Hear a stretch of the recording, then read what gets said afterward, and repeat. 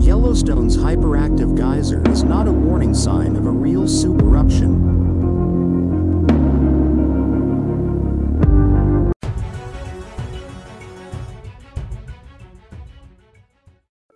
Yellowstone's famous Steamboat Geyser has drawn attention and concern after it was discovered that the world's tallest natural fountain has been unusually active lately.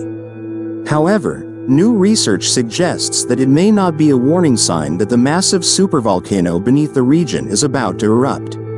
The geyser, which can shoot water up to 300 feet into the air, has erupted 3 times in the past 6 weeks, including the most recent on Friday.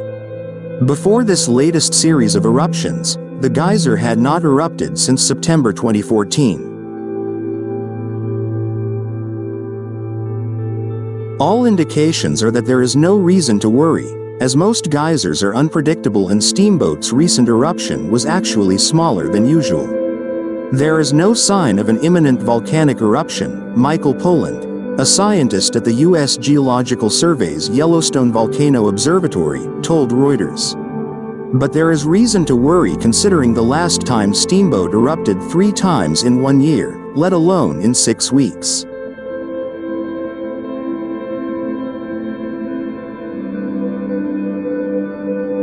The Yellowstone caldera is literally a bomb buried in our backyard that will one day explode and devastate the surrounding area. We just don't know when, unless, of course, the caldera is actually dying right now.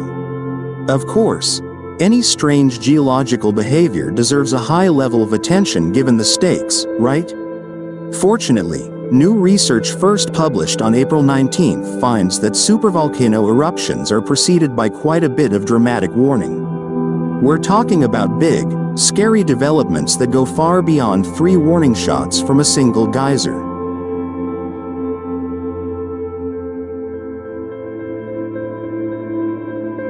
As new magma begins to rejuvenate a supervolcano system, we can expect to see massive uplift, faulting, and earthquake activity, said University of Illinois geology professor Patricia Gregg, a co-author of the study published in Geophysical Research Letters.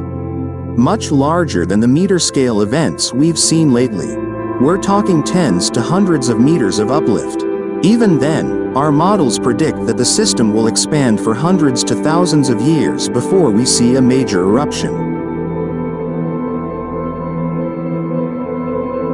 So the warning signs of a major Yellowstone eruption will be on the horizon, because they could literally change the landscape of the region by uplifting and reshaping the entire landscape itself.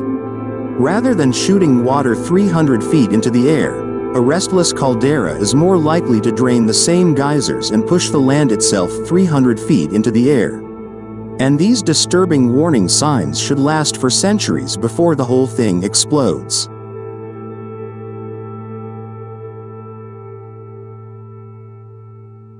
So there's no need to worry about backyard bombs, at least for now.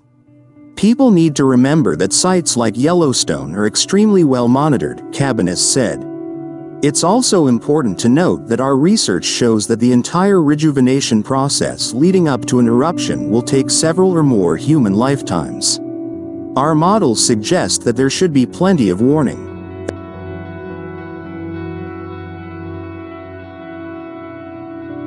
Observatory scientists will watch Steamboat closely over the next several months using a mix of satellite images, on-site temperature gauges and seismometers to gauge any possibility of a thermal disturbance, which the article notes is impossible to determine as of now.